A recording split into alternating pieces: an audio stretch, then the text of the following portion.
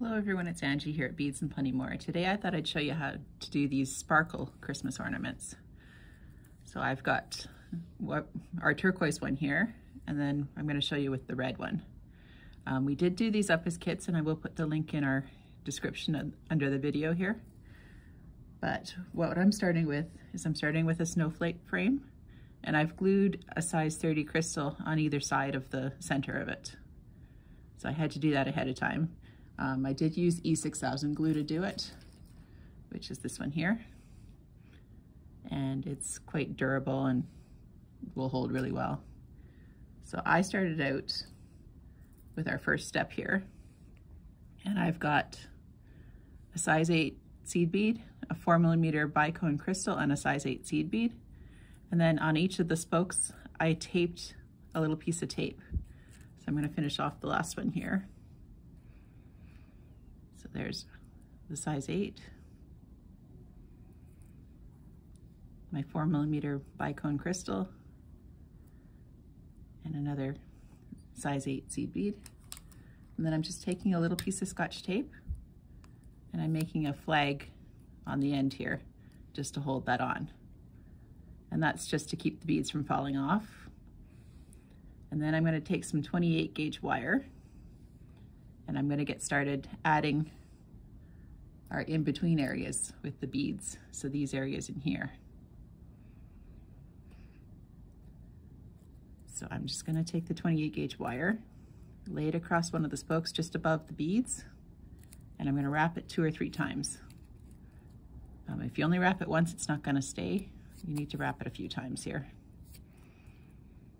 All right, so now that I've got that, I'm going to start with my first row of beads. So that row is 7 of these size 10 seed beads.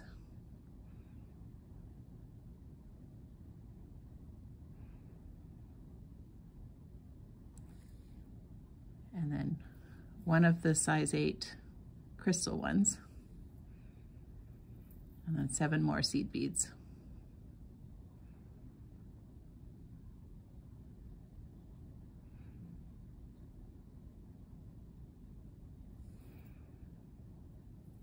So once I've got that on my, the wire's not cooperating with me real well. Once I've got that onto my spoke here, or onto my beads, or onto my wire, I'm going to form it into a little triangle. So it's got the peak is the size 8 bead, and I'm going to wrap it around the next spoke. So I'll just come through the center of it here.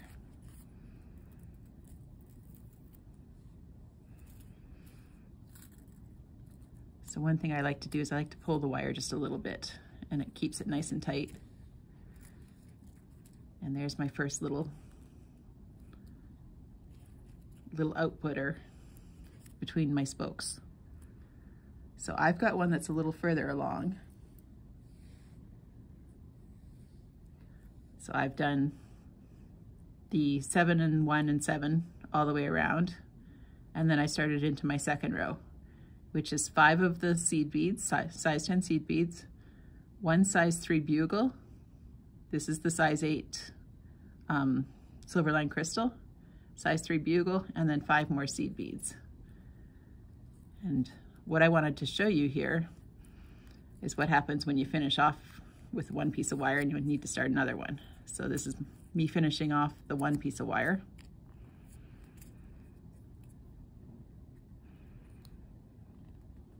So I'm wrapping it a few times, and then I'll just trim off any excess here. And then grab a new piece of wire. Oh, I had a piece sitting here. This is 28 gauge wire, by the way. So we'll just grab a piece here.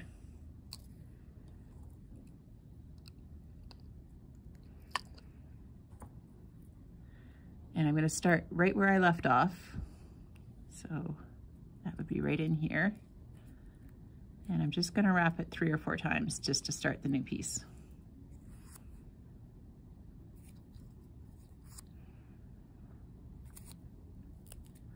Maybe I'll take it through the center because I don't want it to end up way too high on the spoke. Kind of want it to end up right where I left off. All right, so we got that.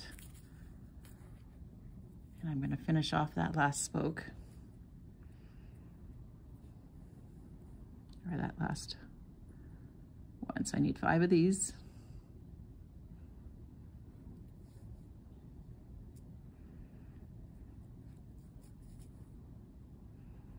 One size 3, size 8, size 3, and then 5 more. So for people that aren't real familiar with bugles, size 2 is the smallest, size 3 is kind of the most common size, and then a size 4 is bigger again. So I've got all 3 out here because we're going to use all 3.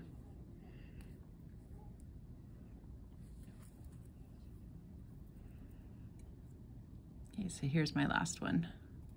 That completes row 2 all the way around. So now, because I need to move up just a little bit, I'm going to wrap it 2 or 3 times. Just to move my wire. Let's maybe sit like that. And then row 3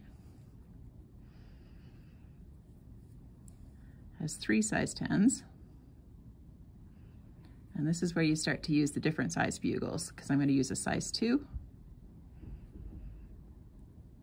one of my size 8 silver lined ones, and then I get a size 3,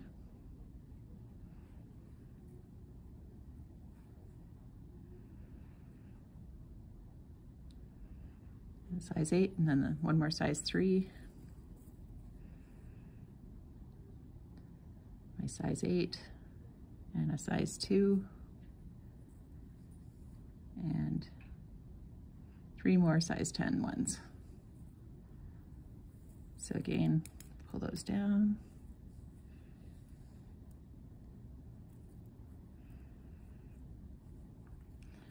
I'm going to form them into the triangle to make the next one out.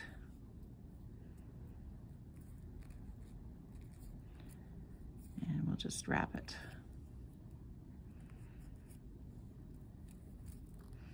So that's the 3rd row out, and there's one more row after that. And that row, I had these laid out and my wire moved them around, but that row consists of 1 size 10, and then we're gonna do 4 of the size 4 bugles with a size 8 seed bead in between, and then 1 more of the size 10. So that is your 4th row. So I'm going to complete this to the point where I'm ready to add the end little beads on the spoke and to turn the loop, and I'll show you how to do that. So back on the other side. Okay, so here I've got all 4 of my rows on, and I'm ready to add the extra beads on the end of the spokes. So I'm just going to take the tape off.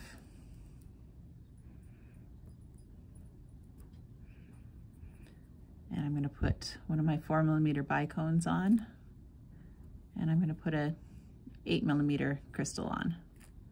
Now, one thing you may notice is that as you were working, some of your rows started to move up on the spoke. So this is where you can kind of move them back down, get them back into position.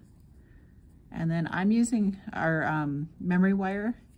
This is the Beadsmith memory wire plier.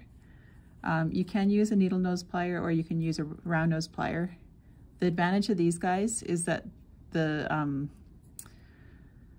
barrels are really close to where the joint is, so you can get a little more muscle involved and you can get them turned nice like that. So just work around here.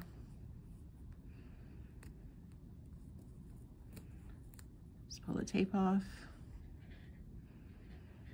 Add my 2 beads, and again, take a look to see that everything's in position where you want it to be. And then grabbing right at the end of the wire, and I'm just going to bring it around to form a loop. So I'll work the rest of the way around my ornament, and that'll be the end of it. Hope you enjoyed that. Have a good day.